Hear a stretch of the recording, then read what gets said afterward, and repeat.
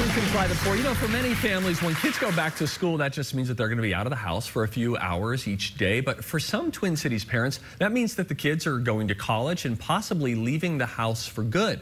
That's something that journalist and TV personality Roxane Battle knows about all too well. It's part of her book, Pockets of Joy. She joins us now to share advice on how to handle that tough transition in life. Roxane is here.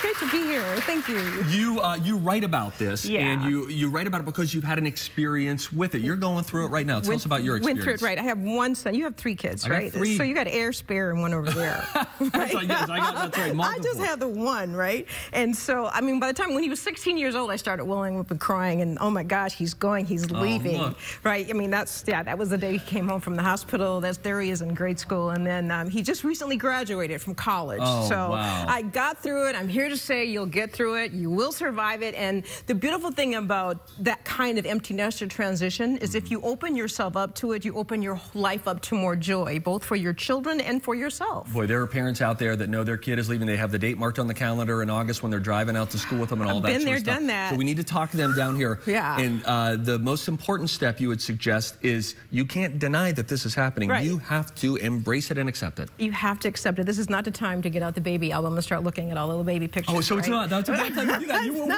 It's not the time to do it. It's happening, you know, and, you know, positive psychology, mindfulness, neurologists, I'll say the brain sort of processes difficulty, not the big life kind of things, obviously, right, but difficult moments for about 20 minutes. Huh. After that, you're just replaying it and reliving it.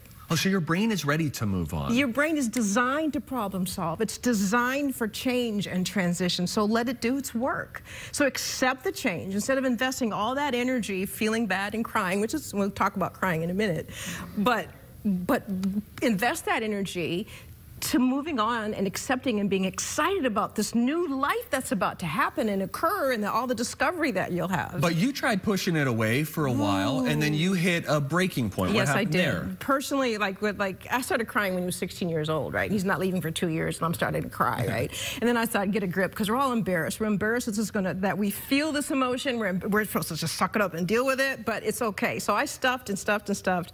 Finally, one day, I locked myself in the bathroom. I took a boombox speaker. I took my favorite praise and worship song, and I played that song for an hour with a box of Kleenex, and Lord, just let it all out. Let it out. Flush it out. And I felt better, and science backs me up. There's a biochemist from Minnesota, Dr. William Fry, who wrote a book that said that tears actually release positive hormones, and you reduce stress in your system by crying. So yes, you can feel good by allowing yourself to feel bad, by having that cry, so that your body can then get into a position to deal with the new life change. I remember this. I went to school in California. I lived in Pennsylvania, and my mom and I wept as we hugged each other in college. We wept, and we're just like, I was so afraid to leave. She was afraid not to have any kids left in the house. It's hard. You got to make positive connections to get past that. My mom did that. Explain to those who are about to face this. How do you do this? There's other moms. There are other moms. You know, maybe it's a yoga class. Maybe it's a coffee clutch in the morning. Maybe it's that class that you always wanted to take. But fill that time up with other positive people.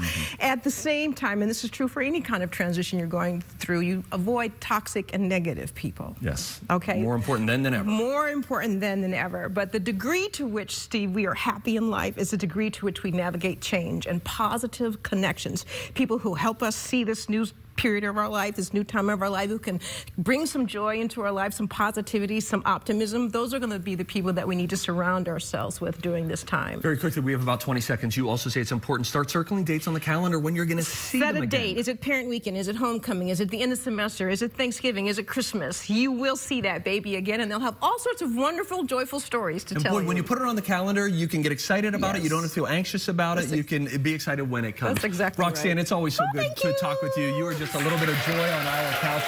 You can go to TwinCitiesLive.com and click on Fun for a link to pick up Roxane's book. It's called Pockets of Joy. You know you need it. Go and get it. Also, coming up this September, she's going to be at Mama's Happy Artisan Market at Independence for a book signing. We'll put a link up to that on our website so that you can hang out with her there. You'll feel better after you talk with her. Trust me on that.